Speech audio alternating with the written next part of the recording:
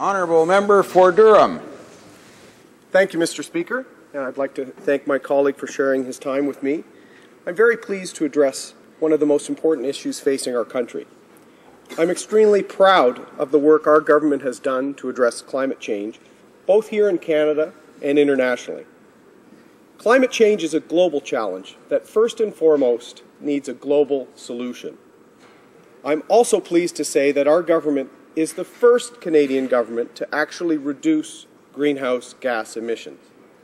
This reduction, 4.8% lower emissions when compared to 2005, is significant and should be recognized as such, particularly because our economy has grown by 8.4% over the same period. This reduction is significant because a generation from now, Canadians will look back and see that it was this Prime Minister and this Minister of the Environment that ushered in a new era of pragmatic and effective greenhouse gas reduction. This reduction will not satisfy our critics here today. I know firsthand of the passion the member from Halifax has for the environment and for climate change in particular. I can respect that passion, but Mr. Speaker, I'm here to remind her today that what is critical for Canadians, and indeed the world, is to have a climate change strategy that is balanced.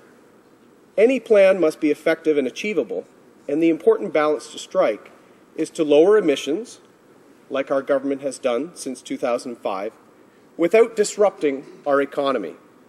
We have to work collaboratively with Canadian employers and Canadians themselves to achieve meaningful targets. We cannot be tempted to foist unachievable and potentially disruptive policies from Ottawa on employers across the country at a time when employment is tenuous in Canada and when families are worried of a job loss for mom or dad. While the NDP have well-intentioned but incredibly naive plans with respect to climate change, I must also, Mr. Speaker, highlight the sorry track record of the Liberal Party with respect to this file. While the last Liberal government liked to talk an incredibly good game with respect to climate change and the Kyoto Protocol, the reality is that their government did absolutely nothing to address greenhouse gas emissions. Nothing. The Liberal critic continues the strategy of talking a very good game. She claims her speech in this House today was well-researched and free of hyperbole. She spoke with conviction about Liberal plans, strategies, one-ton challenges, signings, announcements. But the reality is that nothing serious was done to lower emissions by the Liberal government. To the contrary, the Liberals talked as if they were doing something, appeared very attentive to the issue, even named pets after Kyoto, but after you pushed aside this window dressing, Mr. Speaker, their true record is on display. The record shows that the Liberal Party led Canada through one of the largest periods of increasing greenhouse gas emissions. I saw a new Liberal commercial for their leader, and he says he's been working hard in recent months to earn trust. I would invite him also to study hard. Study the record of his party when it comes to climate change. Studying this record on climate change would make a good lesson at Degrassi High or any school in Canada on the meaning of the term hypocrisy. Mr. Speaker, this government is also attempting to work actively and constructively with all our international partners.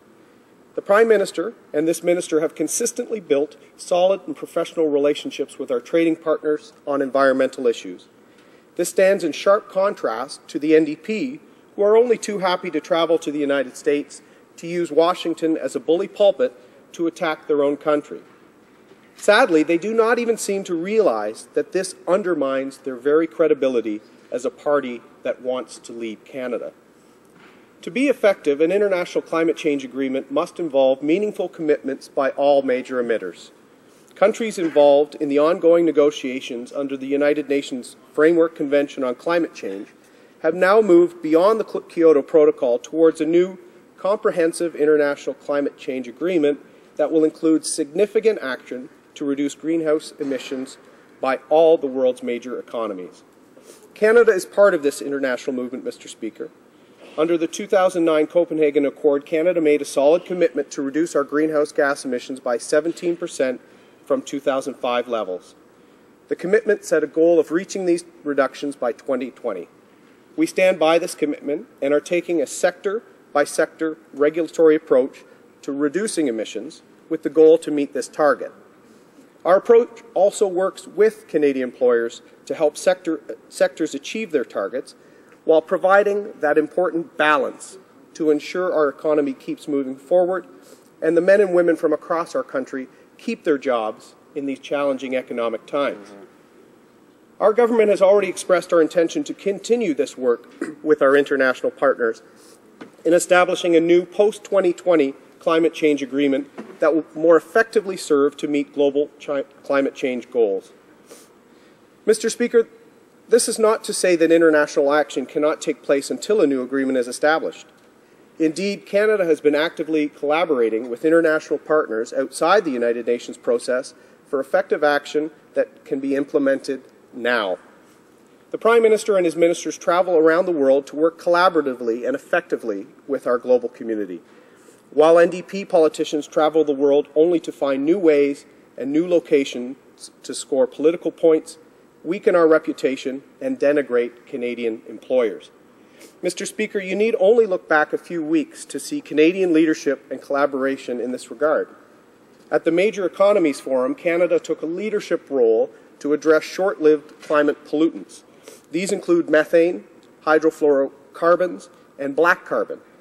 It's estimated that these pollutants, whose lifetime in the atmosphere is shorter than long-lived gases like carbon dioxide, will contribute significantly to global warming in the coming decades. These short-lived climate pollutants are of particular concerns to Arctic countries like Canada, because they may be responsible for the more rapid warming we are currently experiencing in the far north, notably due to the effect of black carbon deposited on snow and ice. Another long-standing initiative in this area is the Global Methane Initiative. This March, Canada hosted the Methane Expo in Vancouver, an international meeting and technology forum. Addressing methane emissions can result in a range of benefits, including air quality, human health, and sustainable development.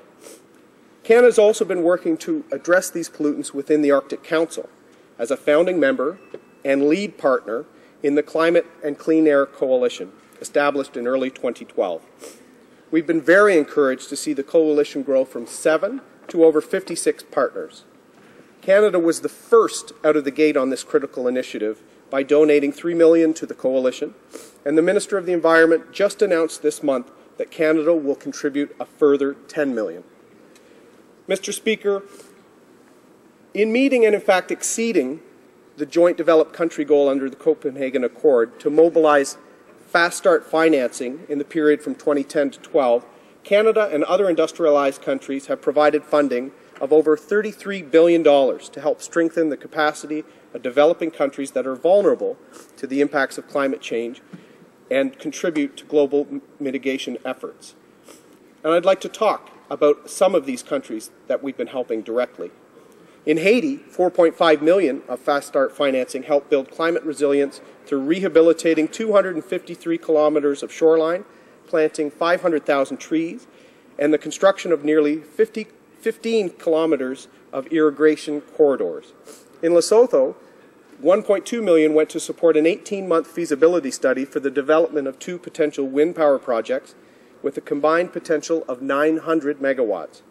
In Honduras, $5 million in Canadian support is unlocking up to $50 million to allow a local bank to provide affordable financing for renewable energy and energy efficiency improvements at small and medium-sized businesses. Mr. Speaker, the track record of this government is clear. We are working on reducing emissions at home and are taking a major role internationally to help developing countries address climate change impacts and grow sustainably. Our plan is balanced, collaborative, and effective, both at home and abroad. I think Canadian employers can find solace in the fact that our government is going to work collaboratively with them, industry by industry, to reach achievable goals without disrupting our economy and potentially putting Canadians in a position of unemployment.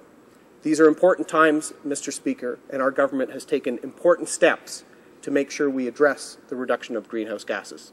Thank you. Good. Questions and comments? La députée de Gaspésie-Île-de-la-Madeleine. Merci, Monsieur le Président. I listened attentively to my colleague's discourse just now, and I find it surprising that he's saying that this government is the one that's taken the most action. I think one of the reasons why greenhouse gas emissions are actually dropping in this country is because the economic activity is dropping. I don't think he should be laying any claim to any kind of plan on this, unless he's saying that it was the government's plan to actually reduce economic activity in this country. I don't think he has any claim to fame on this.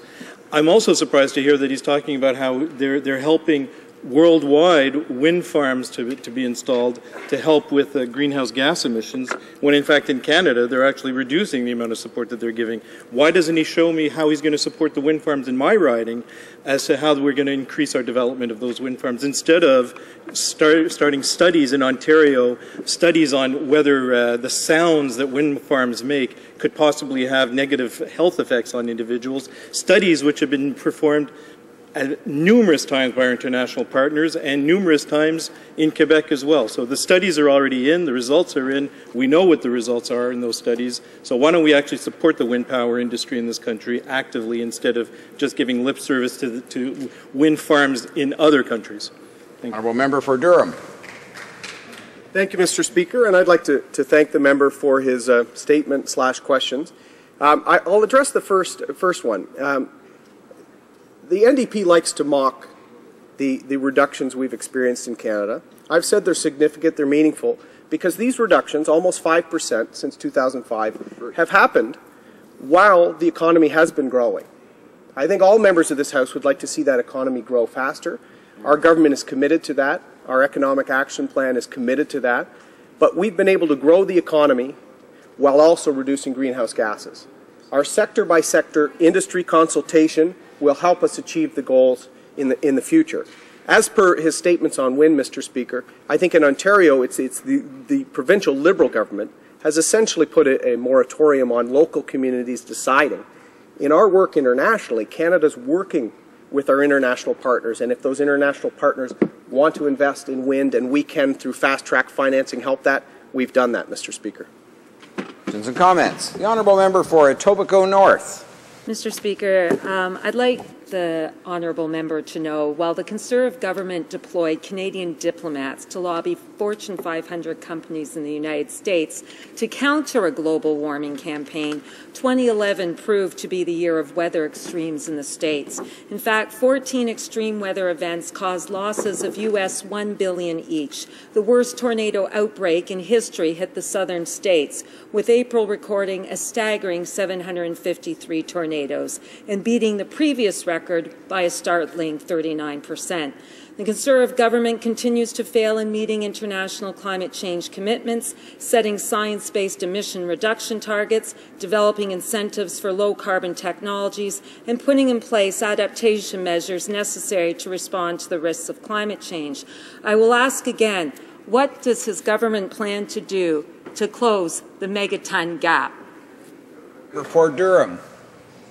Thank you, Mr. Speaker, and I'd like to thank the honourable member from the Liberal Party for asking her question and for her well-researched and thoughtful remarks today. Certainly, in some ways, my overview of the Liberal Party's record, which is disastrous post-Kyoto, in many ways she can't take much of that blame. She was not in the House. Most of their members were part of that government. And I'd remind Canadians that they signed Kyoto and then did nothing. There were announcements, there were consultations, there were one-ton challenges. The reality, Mr. Speaker, is that greenhouse gas reductions went up. 30%. There was no meaningful consultation working collaboratively with industry, like our government is doing. And the result was talking a good game on greenhouse gas reductions while doing nothing. Our government is committed to a balance I spoke of in my remarks, Mr. Speaker.